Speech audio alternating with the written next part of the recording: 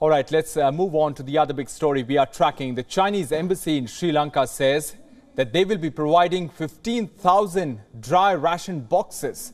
This is part of phase 3 of the Faxian Charity Project and comes ahead of Ramadan, the Sinhalese and Tamil New Year festivities. The rations will be distributed to underprivileged families via temples and mosques. That's what China is saying. The Faxian Charity Project kicked off from the 27th of December last year.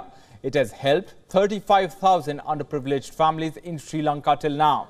7 Chinese temples and their devotees are funding this project. The 15,000 boxes, which will be distributed as part of phase 3, is worth nearly $300,000.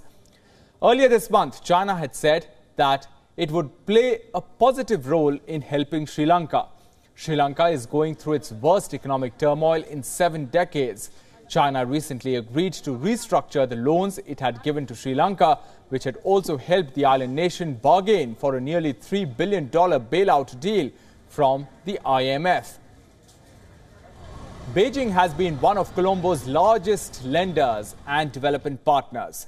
In 2023, China has provided school uniforms to over 3 million students across Sri Lanka. It has also donated material to the government of Sri Lanka to produce police uniforms. All this as Sri Lanka tries to recover from the economic crisis.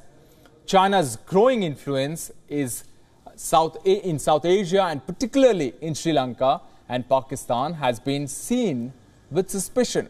The US has even called out Beijing for making these struggling economies dependent on their aid and has cautioned against China's debt trap.